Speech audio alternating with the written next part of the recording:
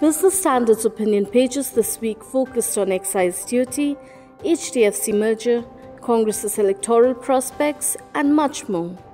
T.N. Nainan wrote in his column that for India, economic entropy presented both an opportunity and a big challenge. Tamal Bandyopadhyay explained how the HDFC Bank merger would catapult the bank into the big league. A.K. Bhattacharya described how the centre's duty structure for petrol and diesel had evolved over the last few years.